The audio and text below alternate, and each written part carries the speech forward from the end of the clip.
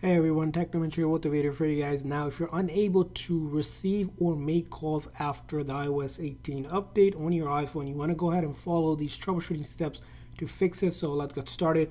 The very first thing you want to do is pull down the control menu here and then put your phone on airplane mode briefly for 10-15 seconds and then turn that off. And that does a quick network refresh. Now, this can also be done from the settings.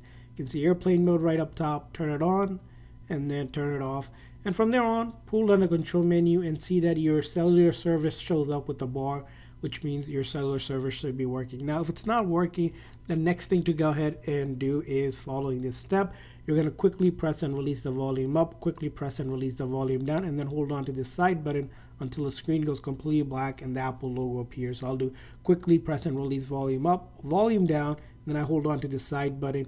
During this process, do not touch the screen at all. Just keep on holding that side button, and we're going to wait for the phone to completely shut down and then wait to see the Apple logo reappear before we let go of that side button. This is not a forced restart, which basically shuts down the phone software, reloads the code. So if it's a software related bug, that'll go ahead and fix it. This method will not delete any of your data, so all of your photos, videos, apps will be fine on your phone. So you want to go ahead and do that. And if it doesn't work the very first time, just keep on trying. You're just going to quickly press the volume up, volume down before holding on to that side button. And once you're back on, it should go ahead and work for you.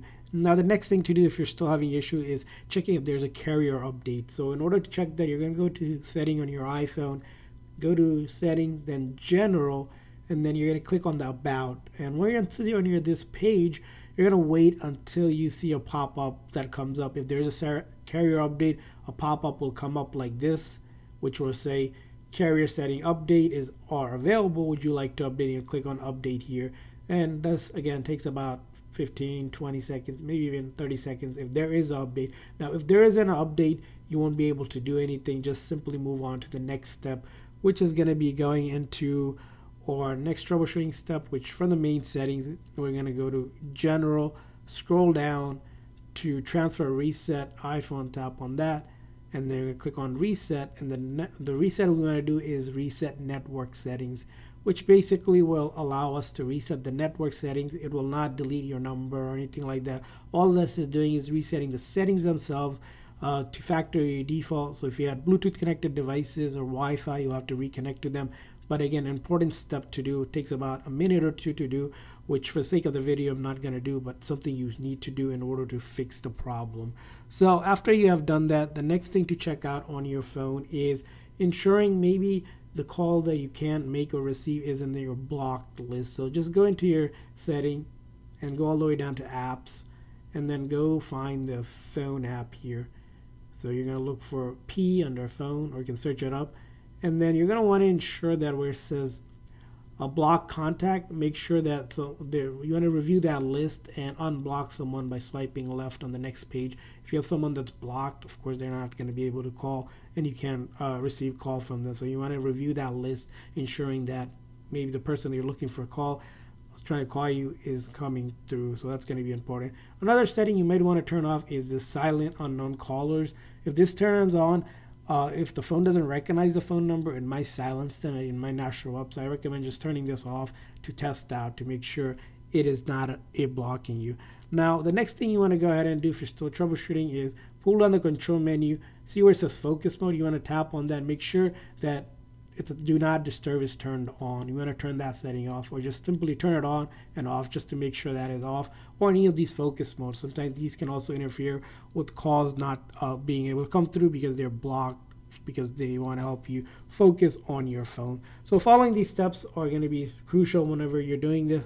Now, the next thing to go ahead and do is, if you're still having issue, is trying to see if there's another update out to fix it. So in your settings, go to general, software update, and check there's an update. Sometimes Apple releases an update to fix another update that might have broken things, like this one.